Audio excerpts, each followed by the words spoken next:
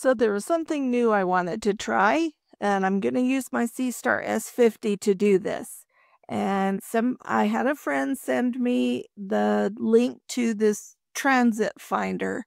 And what I want to do is try and record a transit of the International Space Station across the moon.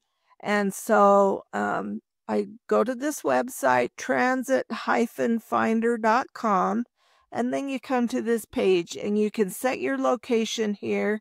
And all I did is click auto detect so that it would detect based on where my computer is, the where the International Space Station will transit the moon for my location. And then I set a time span, and then I put a preferred travel distance that I would be willing to travel to capture the transit. In case it was outside of my range, then I could drive there to see it. And then I click calculate.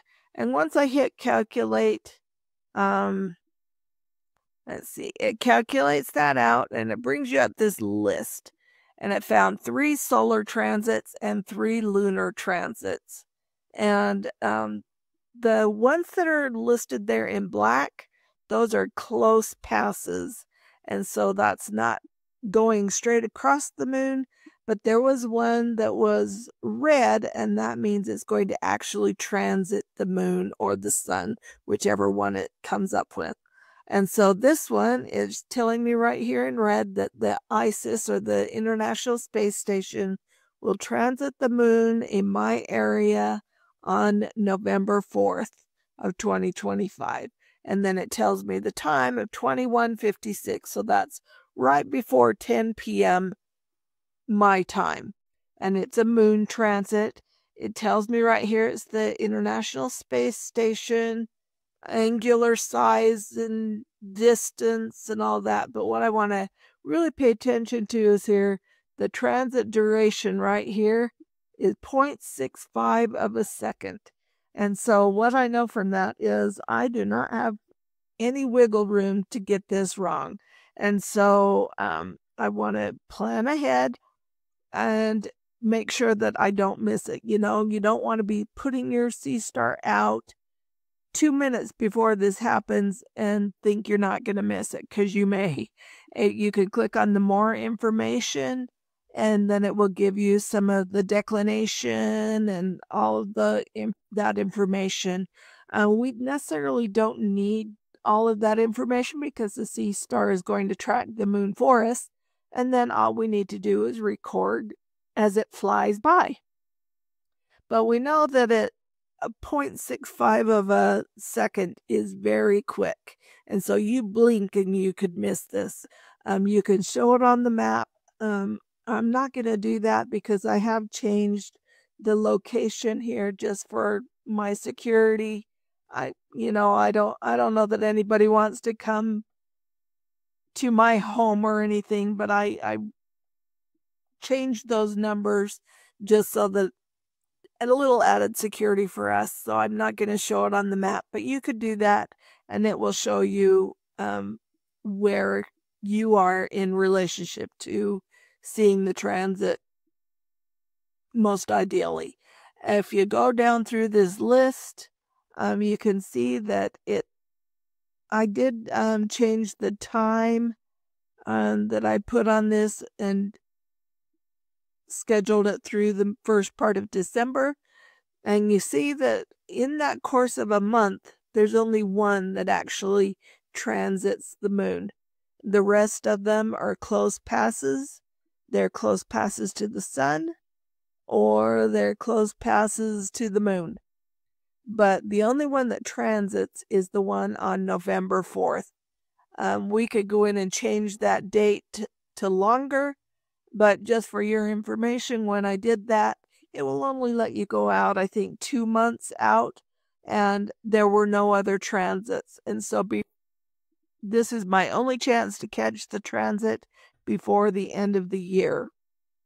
It does tell us down here that the long-term predictions are approximate, and so you want to check back as it nears the time of the transit to make sure that none of the times have changed, because you don't want to wait till the last second and then log on here and find out that, oh, the time changed and it was an hour earlier and now you've missed it. So you'll want to keep track of that. The prediction times are adjusted to the device's time zone, so it's adjusted to my computer time zone. And so this is the transit that we're going to try and image. And so I do have to have a plan, because I do not have even 1 second of error room. And so what I am going to do is I am going to set my Seestar out, and I'm going to set it out early, because as I was looking at the night sky tonight, it's pretty cloudy in my sky, and I am really worried that I won't even be able to catch it at all because of the clouds. And that'll be sad, because it'll be months before I get another chance. You only get one shot at this, and so you want to be prepared. So I did put the Seestar out on, I have it on equatorial mode. It wouldn't necessarily matter if it's in azimuth or equatorial. You just need to be able to find the moon and have it centered. So I did that a couple hours ahead of time and just had it tracking the moon for a couple hours, just because I was worried about it being able to find it when I needed to with the clouds. And I needed 1 second for it to shine through, and I was pretty lucky. And so I'm kind of giving you a spoiler here that I was able to capture it, but this is how I did it. So what I did is I set out my Seestar, and I do have it in equatorial mode. I did the polar aligning, and I am focusing in on M31, because I have found that sometimes the Seestar struggles trying to find the moon. And so, but if I have it find another object first and then go to the moon, I'll just stop this. I'll let it do all its initialization and its auto-focusing. And then when I come out and go to the moon, it seems to find it a little easier. And I guess that's just because it has located an object, so it knows exactly what it's pointing at in the sky. And see, there it is right there in the middle. It finds it almost, I think, every single time when I do it that way. And so if you're struggling trying to find the moon, just go to another deep sky object and let it do its initialization, its autofocus, and then start its imaging. And then once it starts that, you can click stop and then go back out and locate the moon. And once you locate the moon, hit the little tracker icon up in the top right hand corner, and that will keep the moon in the center. Now you can see that there are some clouds going by, and that's what I was experiencing earlier this evening. And so I was really nervous I wouldn't be able to get it, but it cleared up just enough that I was able to capture it, and it was kind of a fun little project to do. And so I just left it at normal size. If I enlarged it too big, I was afraid I wouldn't see it, because it would go across that little section of the moon that I had enlarged so quickly that you blink at the wrong moment and you would miss it. And so I just left it at 1 times. I did do some autofocusing on it just so that it was ready to go. And then I slid this little slider over to video, and I clicked on the raw image. And then I waited till about 4 minutes before the time it was supposed to go across the screen and do the transit of the moon. And that's when I hit the little button and started recording. And then I watched it, eagle eye watched it. And as soon as I saw that ISIS go across the moon, I knew I'd captured it. I did wait about 30 seconds or so after it passed, just to make sure that it wouldn't cut off the video, and then I clicked stop. And then the video was in my my folder, my album. Went to my album and clicked on the Seestar, and there's the lunar videos right there at the top. I did a practice run before I did the actual one, and then this is the actual one. And it's a recording for several minutes as I captured that.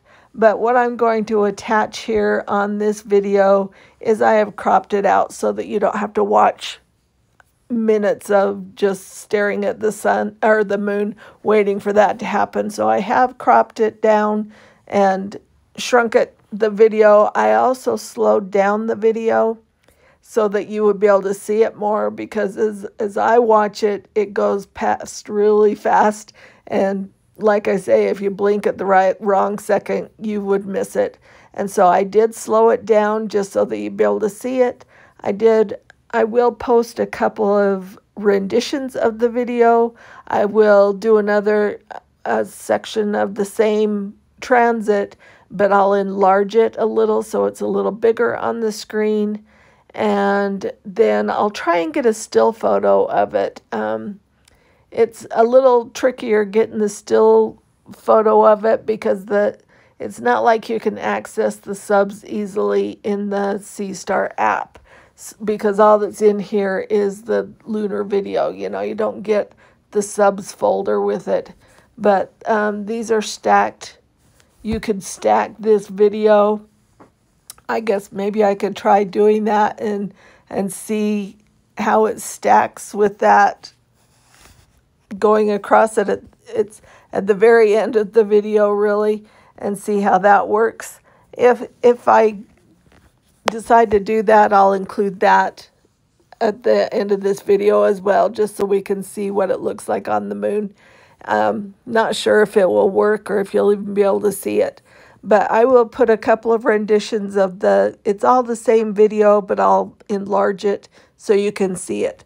But that's how I set it all up, and I just did a recording of the moon. And don't do a time lapse or anything, or you will most likely miss it.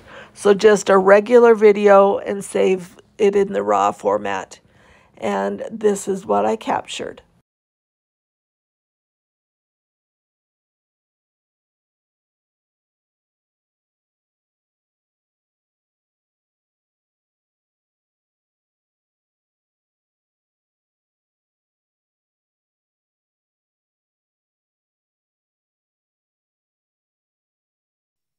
This was a fun adventure, so give it a go. Clear skies, everybody. Thanks for watching.